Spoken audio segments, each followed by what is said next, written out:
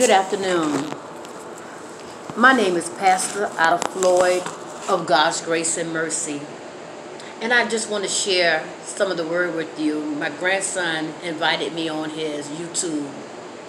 I have 3 of my grandsons, Amari Smalls, Aaron Smalls, and of course the owner of this YouTube, Hi.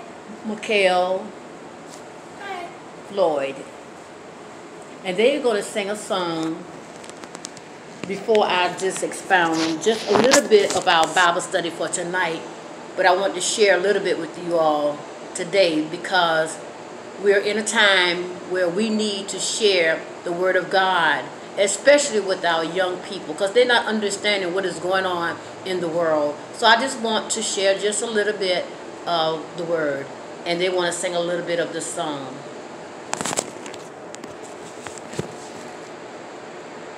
Can't nobody do me like Jesus. Can't nobody do me like the Lord.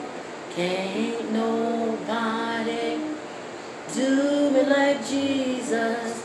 He's my friend. Can't nobody do me like Jesus. Can't nobody do me like the Lord. I can hear you. Can't nobody do me like Jesus. He's my friend. Can't nobody do me like Jesus. I can hear you. Can nobody do? Jesus, can't nobody do me like the Lord. Can't nobody do me like the Lord. Can't nobody do me like the Lord. Nobody, nobody, nobody. I don't know nobody. I don't know nobody. I don't know nobody. I can't find nobody. I can't find nobody. I can't find nobody. Nobody. Nobody. Nobody. Nobody. I don't know nobody. I can't find nobody. There is nobody. There is nobody.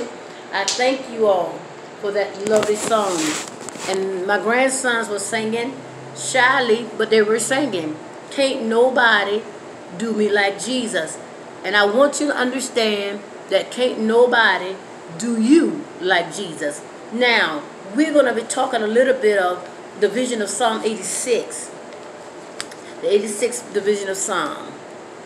And this is a prayer for mercy with meditation on the excellency of the Lord. So we're going to be talking about a prayer of David. And first one said, bow down your ear, O Lord, hear me, for I am poor and needy. Now this psalm is an individual lament in which David expresses distress and overcomes that distress through praise and worship. Sometimes if we can't pray, we have to learn how to praise God and worship Him in spirit and in truth. And so he said, bow down your ear, O Lord, and hear me. He wanted not only, praise God, to pray, but he needed God to hear him. And he said, for I am poor and needy. He let God know that these things is what's going on in his life. And we have to be specific as to what is going on in our lives, because we are here now. And so we need to cry out unto the Lord, because he is the only one that can hear you.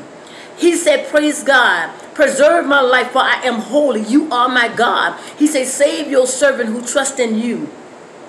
And here it goes. He said, David, to recognize his sinfulness and insist that by the grace of God, he had not broken his agreement with the Lord. So he